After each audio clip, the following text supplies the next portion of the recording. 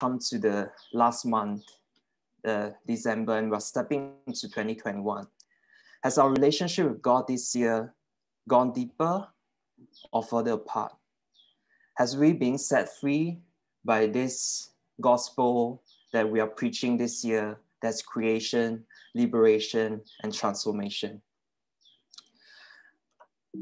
Today, as we go through the second part of James 2, James is actually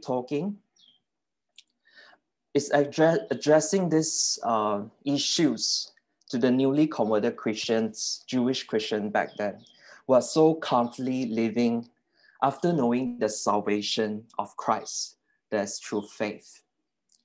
So we're going to go through this sermon today by asking some questions.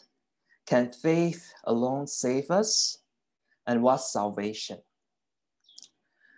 What does it profit, my brethren, if someone says he has faith but have no works?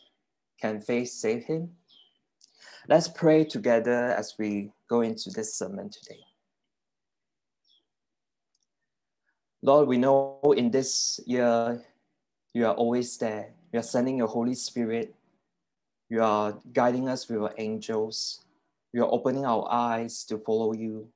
And we thank you for this. And we thank you because we have this spiritual home that we are here together, gathering every week. No matter how hard life is, we are still here holding one another and having you in our center. And want to open our eyes, open our heart to receive this word, this wisdom from you, that we could have reflection in our life, that we could go deeper in the relationship with you and the body of Christ around us. We want to submit ourselves unto you, guide us, let us live here and now in order to receive this word. In Jesus' name we pray. Amen. So, right here, what does it profit, my brethren, if someone says he has faith, but have no works? Can faith save him? Right here, this profit, it's something very special because in Christianity, we seldom talks about profit. It's in the business world where we mostly look into profit. But right here, James is actually telling us by placing our faith, it could bring us profit. Does faith without work profit? Profit means application. It has usage. It has practical meaning. For example, today, we always see someone sneezing, achoo around us, and we say, God bless you. And what's the difference between someone sneezing and you give them a tissue paper and say, God bless you? Is there a difference in that? Definitely there's a difference by you giving something, by you putting your action in faith, rather than just saying, God bless you. We give something in action with our faith. And right here, it talks about faith with actions is going to bring profit. Same goes to my testimony this year. As I was keep looking forward for my internship, I was looking around, sending applications. And because of this action, I have faith in God, definitely, but it requires action. So I went through in the interviews, and in the end, finally, I got my internship. Right now, I'm doing my work. So what about you guys? Are you placing your faith with work in achieving what you want? Another question right here, James give is that, can faith without work save? We're going to carry this question and go on and as we continue, and we'll look back into this. The next scripture tells us, if a brother or sister is naked and destitute of any food, and one of you says to them, depart in peace, be warm and be filled, but you do not give them the things they are needed for the body, what does it profit? Thus also by faith itself, it doesn't have works, it's dead. Now in Malaysia, as we are in the hawker center or we are outside, there's going to be a lot of people coming. There's going to be beggars coming you to ask for money. There's going to be someone here to sell you tissue paper. And there's going to be people coming towards you to ask for donation and a lot of stuff like that. And I always wonder, what would Jesus do in that situation? Is Jesus gonna heal the person? Is Jesus going to buy the tissue paper from them? Is Jesus gonna give the beggars money? I've always have this question, and I finally come out with one of my limited conclusion is that I think Jesus would definitely do something about it. But for myself, whenever someone comes to me selling tissue paper, with me being affordable, I would try my best to support them because they are not asking money without doing anything. And for those who come to ask money from you, I would think that I would always want to prepare a packs of these small tissue papers and really give them one, and by paying them one ringgit, in order to teach them how to make a living by doing this. And also, in our family members or even our church members, when they come to us saying they are in need of something, how do we respond? Right here, James telling us that faith without work is dead. In other words, faith is made complete by work. For example, my application to my work, it was made complete when I placed my faith and action. And it also tells us right here that other than spiritual needs, in church we always look into the spiritual needs, but we do have human basic needs. That could be food, that could be accommodation, and money, for example, for ministries. As GSKL right now is hosting this funding, we need money for ministries. And how are we going to place our faith? Are we going to support by donating our talent, donating our time, or donating our money? This is a good question for us to ponder. Next, but someone will say, we have faith and I have works. Show me your faith without your works, and I'll show you my faith by my works. You believe that there is one God. You do well. Even the demons believe and tremble. Right here, we could imagine James in the synagogue having this opponent standing up, challenging him, saying, hey, James, you say so much, but we can't see the faith. Can you show us the faith, even though I know you can't? You know, faith is not going to be seen. Only God can see our faith, but the faith that has work can be seen by human. For example, GSKL, we have this faith. We want to do something in Malaysia. We want to create this safe space. We want to create a care emergency shelter for those who are in need. We want to create a medication retreat. We want to create something, counseling for people around us in our community especially. But in order for others to see our faith, we have to do something that's through the work. And I'm very blessed to have this church that we all place our work together, working tirelessly to form this place, to go towards this place.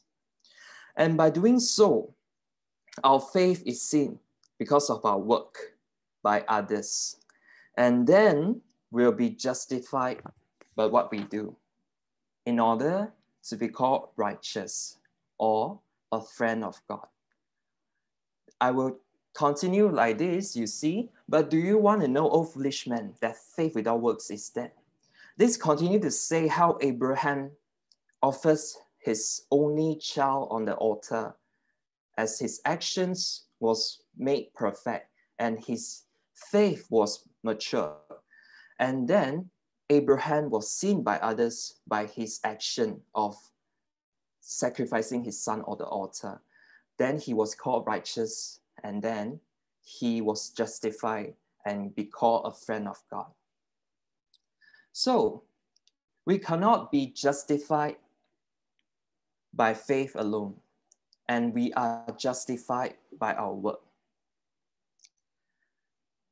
Like what I mentioned just now in John 15:14, you are my friends if you do what I command you.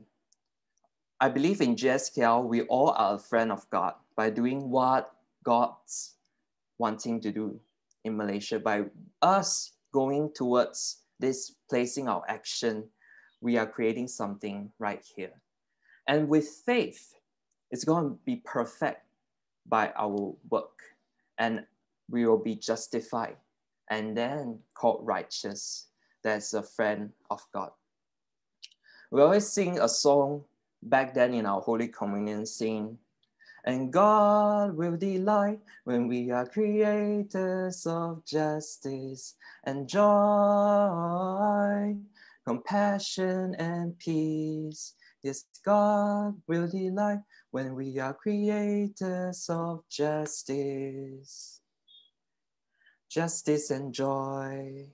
When we are creator of justice, joy, peace, and compassion, by placing our faith in action, here there's the important points which I reached out just now. That is, our faith is going to bring profit. Our faith is going to make complete and mature, to be seen by God and human, and then to be justified and be called righteous. So what is the relationship between faith and salvation? It's my first time talking about salvation in a sermon. I never talk about salvation. Lots of people could think when they hear the word salvation, it could lead to heaven. Oh, you'll be saved, you'll be going to heaven. You're not going to hell. But is that true? Salvation, right here in Ephesians 2, 8 to 10, this was written by Paul. For by grace you have been saved through faith, and that's not of yourself, it's the gift of God, not of works, so that no one should boast. And then continuously, it says, for we are his workmanship, created in Christ Jesus, for good works, for God prepared beforehand that we could walk in them. There's a very long historical debate between Apostle Paul and James the Just about salvation. But James is not here to contradict what Apostle Paul is saying. Apostle Paul is saying that we are saved in this image, which I draw by myself. We are saved not of works. We are saved by grace through faith, but a saving faith will have works that accompany it. And right here, James is telling us that the faith that saves has good work with it. So this blue part is what James emphasizes here. Grace is from God, but we need to place our faith in it to be saved.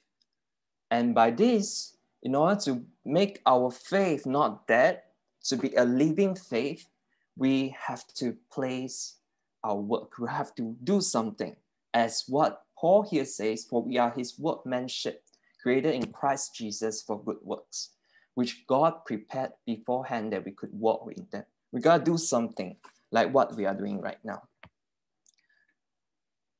So what is salvation?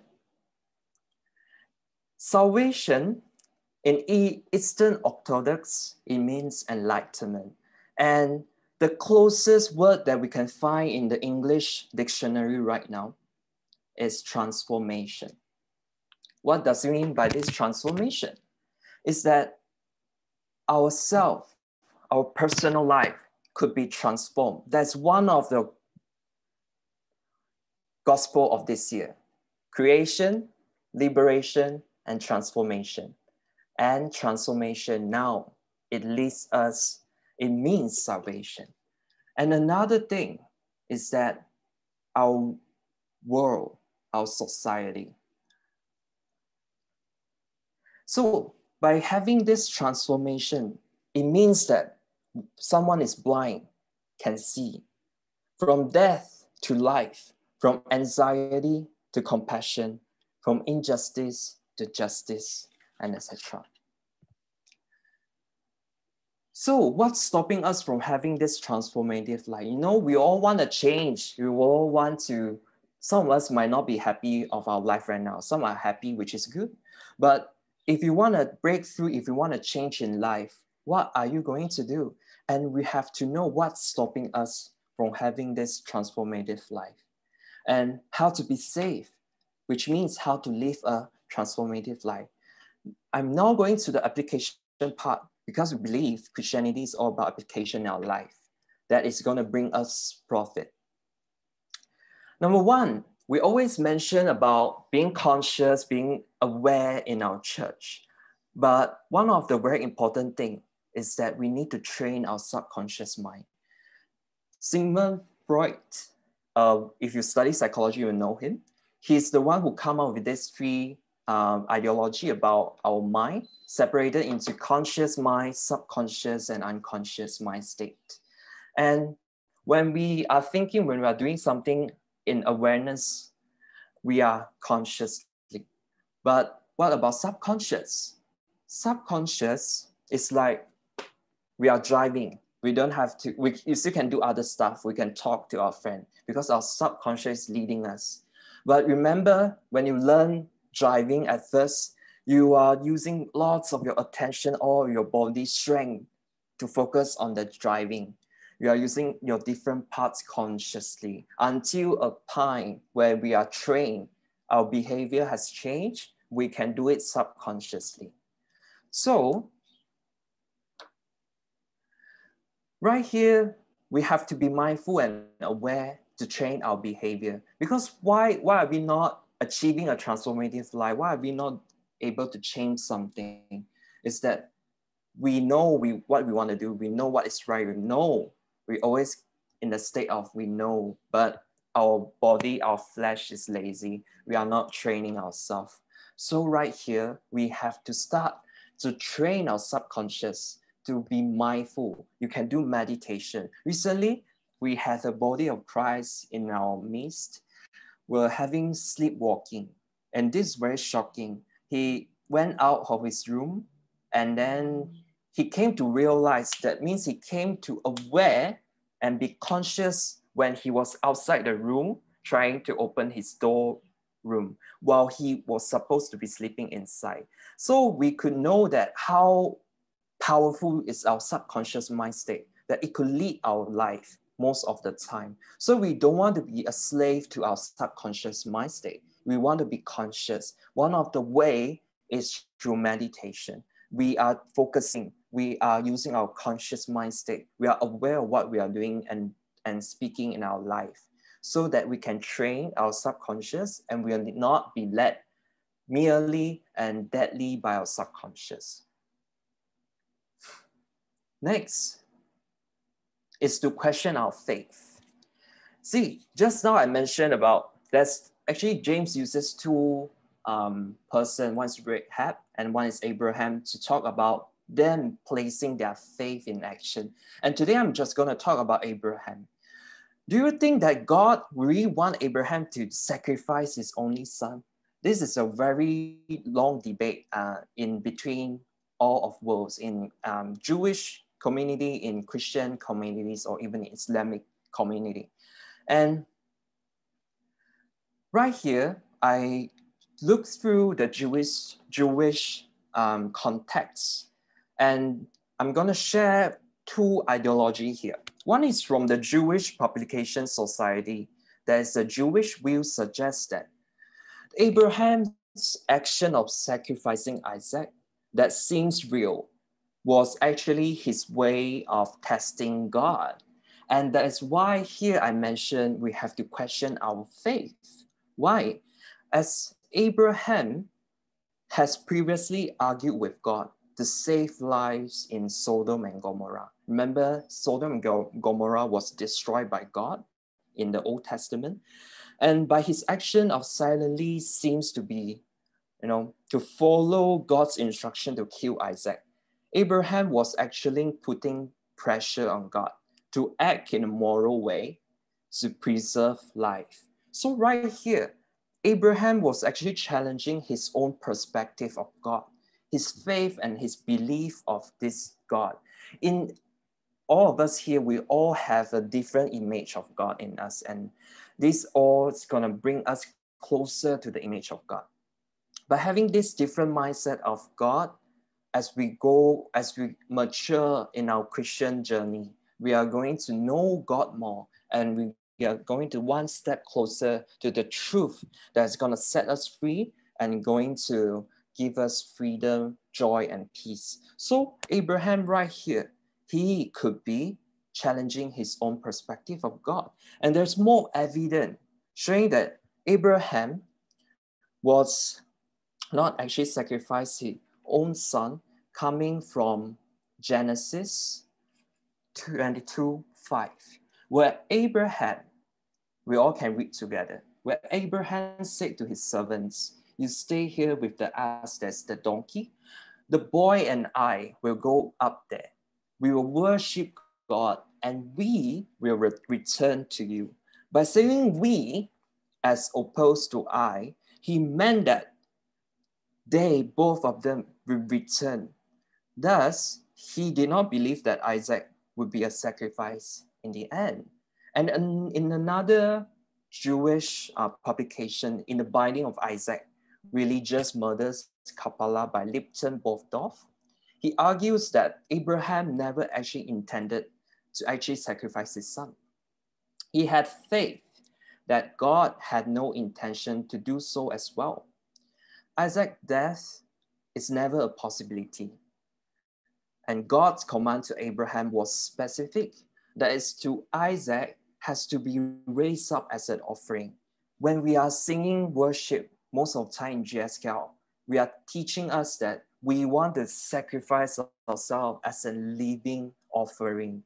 And this is what it means. And God will use this opportunity by the incident of Abraham and Isaac to teach humankind that once and for all, human sacrifice and child sacrifice is not acceptable. I would never believe God would want us to sacrifice our life as in this kind of human sacrificial or child sacrificial that goes to this extreme. It's like some of the religious extremists doing in killing people around us. So the ultimate truth is gonna set us free, gonna give us joys, peace, and hope. So today, I want to ask us, are we there to question our faith? Are we there enough to question our belief system? And this, we are working on a perspective-wise. We have to constantly question our faith so that we can improve as a Christian. And next, the last point is through prayer. You see, Christian life is our branding of Christianity. Christian life is by prayer. Do you pray enough? Do you place your faith when we pray? Do we spend quiet time? Do we spend quality time with God and ourselves, like in the war room, to pray and to pray with faith in action? You see, we pray with faith, but we need to do action so that God is going to help us in achieving what we want to do or what God has placed in our heart. And then we can start to give thanks when we pray. See, lots of people might be, in our cell group, we have people finding job at this time. We could start to give thanks and have this kind of faith that we will eventually get it. Or we could submit this onto God's hand by placing our faith in action. All of that will just come eventually when we believe. Here it says in Matthew 6:33, "Seek first the kingdom of God and his righteousness, and all these things shall be added unto you." When we are going to live a life of salvation, it means that we have this living faith that saves, that our life is going to have a transformation that's through grace from God, not from ourselves. But our part is to have faith with action, like GSKL, like our community, like those minorities, NGOs, they are doing, is to really, like what James is mentioning here. He expects Christians will work for the benefit of others in need as a result of placing faith in Christ. Because we have faith in Christ, we do something, we go extra mile. We want to create something in our community that's beneficial to all of us. And I am very glad that we in GSKL is doing this. And for those who are watching us on the Zoom or from FB Live, or you are going to watch us in the future, we want to welcome you to join us and be part of us by contributing your talent, your time, or even your money to do something greater in Malaysia, where all the cries of this marginalized community can have a safe space that they can come together, they can come safely, be who they are, and have this protection, and to have this abundant life that God has promised us.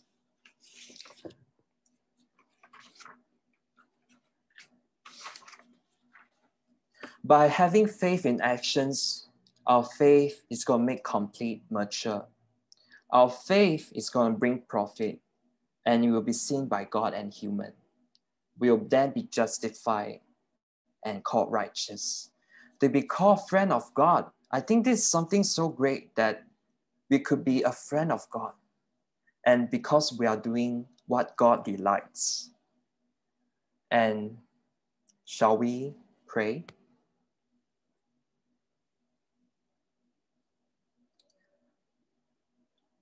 God, we thank you this time of sharing. It's all about you. It's all about your word. It's about your enlightenment and your wisdom. And we are here and we want to have change in our life.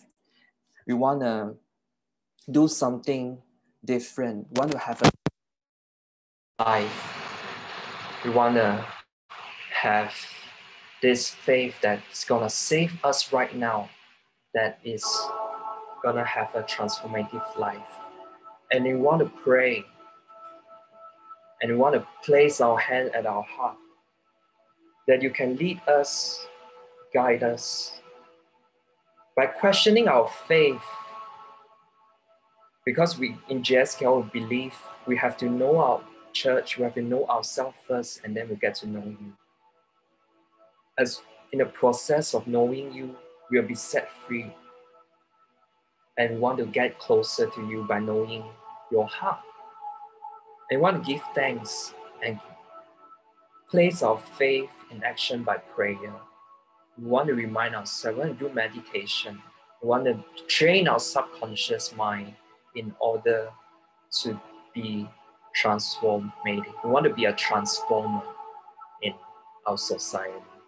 And I thank God that for those who willingly accept and take this wisdom message from God, will be blessed in His name.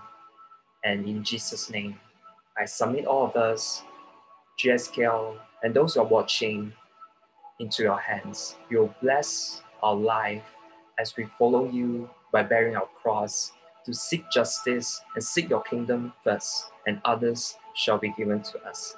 In Jesus' name we pray, and we all say,